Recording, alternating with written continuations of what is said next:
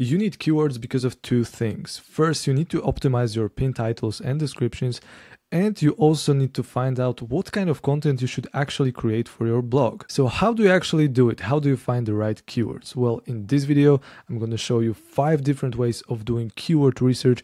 Most of these are free to use, so if you don't want to pay anything, that is completely fine. Stick until the end because I'm going to show you my favorite method as well that I'm using on a daily basis. So let's get into it. But before I start, if you are confused, if you need some kind of help with all of that, join the PinLions community. I created this community for everyone who loves blogging and Pinterest. We can share our strategies and we can grow our traffic together. You can get access to all of my prompts, all of my strategies, and all of my custom tools, and you can also message me directly. We have people from all over the world. That includes a group of people from Germany, from Morocco, from Sweden, Spain, United States, India, Philippines, Indonesia, so many different countries. So there is a chance that someone from your country is already inside of the community and two of you can connect and chat about Pinterest. If it sounds interesting, the link is in the description, you know what to do. Okay, so the first method that you can try is using a free tool offered by Pin Generator. Pin Generator is a scheduling software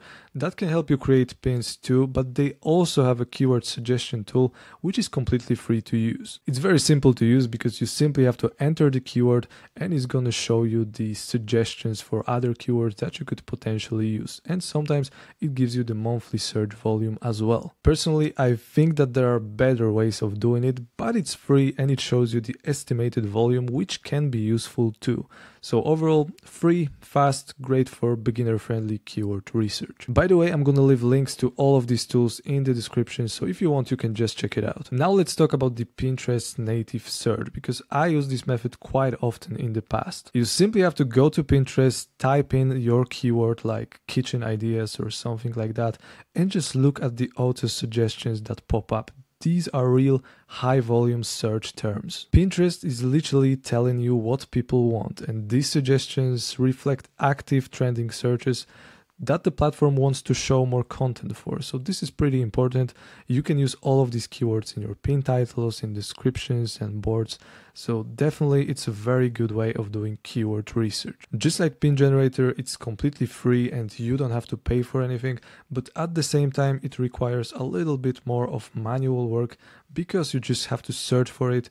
You have to find the right keywords, you have to save these keywords. So again, it takes a little bit time. Next method that you can try is using the Pinterest Trends. It's official, it's free, and quite often it's actually underrated. It basically shows you all of the current trends and all of the keywords that are growing in popularity right now, filtered by country, by date, and even the audience. So using Pinterest Trends is great for creating seasonal content, for hopping on trends before they peak, and aligning your strategy with the current traffic flow on Pinterest. You can simply go to trends.pinterest.com and try it out for yourself. There is one feature that I really like about Trends.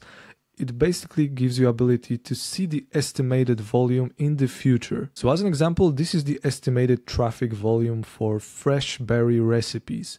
So as you can see right now, there is nothing, but it's going to peak during the summer. So even though this keyword is not generating much traffic right now, there is a chance that in a couple of months, it's going to bring some serious traffic to your website. So if you have a food blog, fresh berry recipes is the way to go. And of course, you can see the estimated volume for a lot of different keywords. So what you can do, you can see which keywords were trending last summer, for example, and then it's going to give you a lot of ideas for new content this year. Today is the 1st of May, so it's the perfect time to start adding more content for the summer stuff, because before it ranks, before it starts getting traction, it needs a couple of weeks. So there is a chance that if we add recipes with fresh berries today, for example, if you have a food blog, well, it's going to start ranking in June. And in June, the traffic for this specific keyword is very likely to grow. So you know what to do. Just go to Trends and just find your own keywords. Another method is using ChatGPT or any kind of LLM that can help you generate keywords and more ideas. You can use this prompt. Give me 20 Pinterest keyword ideas that moms aged 25 to 40 would search for in the home decor niche. Include a mix of seasonal keywords, DIY phrases, and long-tail keywords. Make the suggestions SEO friendly and optimize for Pinterest pin titles. So obviously it's just an example, but you can tweak this for any niche, any audience, any trend. So if you want to go further, you can ask ChatGPT to format the output and give you more keywords and more pin titles and descriptions, whatever you want. And of course, if you want to get access to more prompts that will make you more productive on Pinterest, you can always join the PinLions community. But now let's move to my favorite method of doing the keyword research on Pinterest, which is using a tool called PinClicks. It's a paid tool, but there is a free trial available too, so you can test it out on your own, and I'm pretty sure that you don't even have to enter your credit card details. PinClicks is awesome because it shows you something called annotated interests, which is basically Pinterest's internal keyword system. If you have access to that system, you know exactly what kind of keywords you should use in your titles and in your descriptions. And if you use these specific keywords, Pinterest algorithm is going to understand your pins faster. On top of that, you can do more research, you can see the search volume, you can see the competitors.